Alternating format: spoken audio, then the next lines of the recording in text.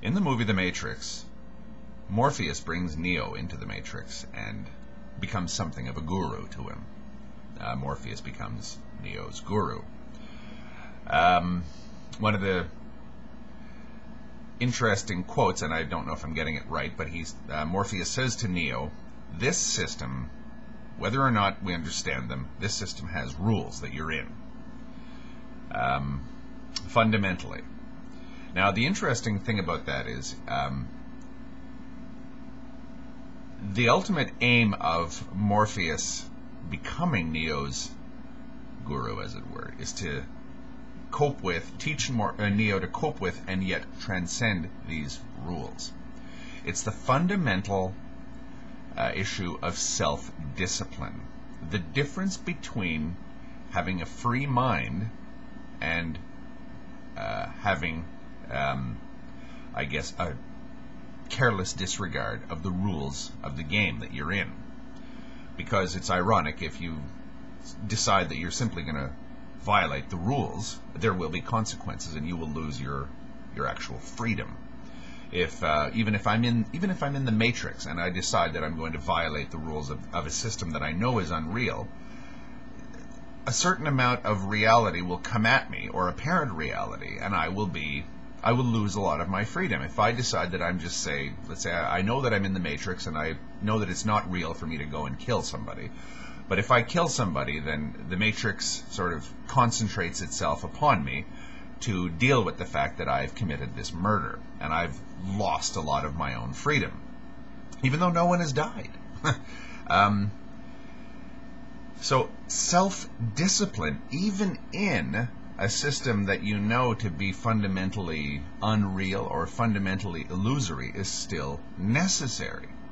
You can imagine what it's like to be a murderer. You don't actually have to kill anybody, because if you actually do violate the rules of the Matrix, there will be consequences that you're going to find very, very difficult to counteract. So just because I don't understand, but just because I believe that this thing we have around us is not as real as I think it is, doesn't mean that I can completely disregard it. I can't disregard the rules. Now, I mentioned in my previous video what we would do with a newborn to educate the newborn, but try to do so in a way that does not indoctrinate. We can say, listen, Neo, here are the rules. Okay, I've been around here maybe a little bit longer than you have, and I won't claim to know what this is, or I won't claim to know in any way that I can explain to you. But here's the rules as far as I have understood them. And it's important at the very beginning that you learn what these rules are. You have to learn how to walk. You have to learn how to respect gravity. You have to learn how to speak. You have to learn how to prepare food. I'm going to have to teach you how to go out and work to earn what you require in this plane of existence. But just because I'm teaching you all of these rules, all that I'm ultimately doing is setting the stage for you to do something that you have to do yourself. I can teach you to cope with the Matrix, but that is just the very beginning. The rest is up to you. Morpheus consistently says this to Neo. You have to do this yourself.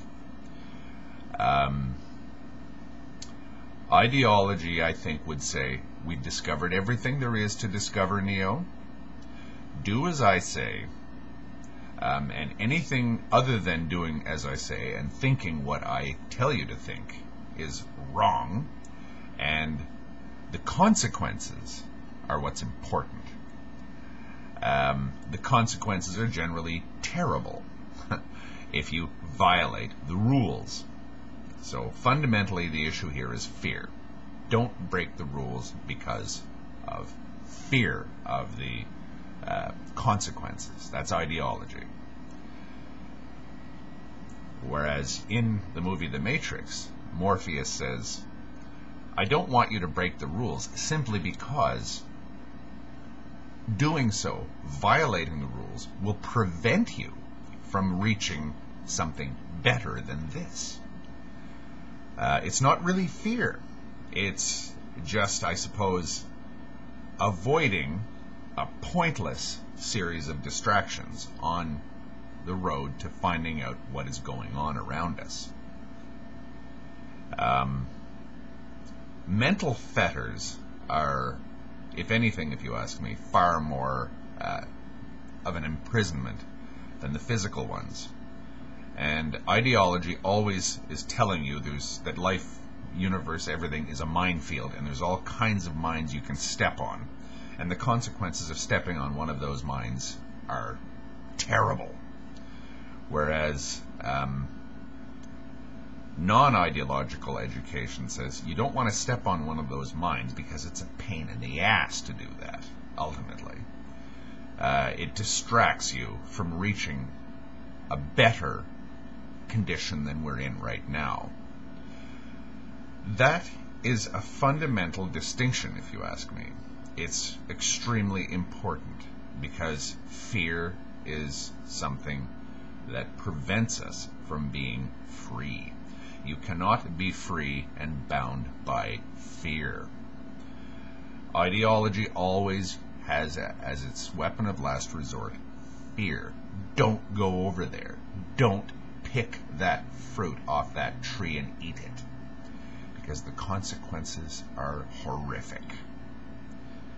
Fear. That's ideology.